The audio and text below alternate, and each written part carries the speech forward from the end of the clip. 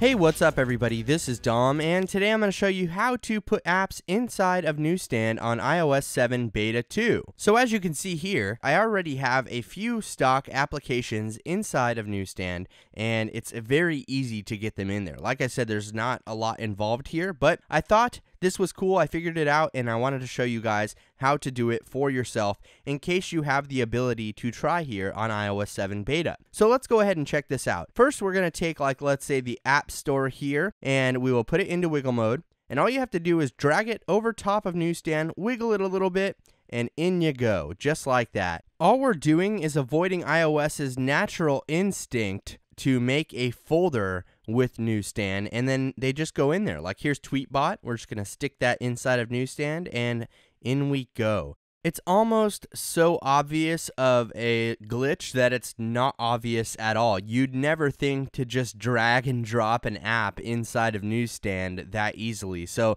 I'm sure this will be patched in a future beta, but like I said, I just wanted to let you guys know in case you have the ability to try this out for yourself. You can definitely put apps inside of Newsstand on iOS 7 Beta 2. The only way I've been able to remove all of these apps out of Newsstand is with a complete reboot of the device, so keep that in mind. So this may work in future betas, it may be on purpose, I'm not sure, we don't know until the final release is out, so go ahead and try it out for yourself if you can, and be sure to let me know what you think in the comments below. Thanks again for watching everybody, this is Dom, and have a great day.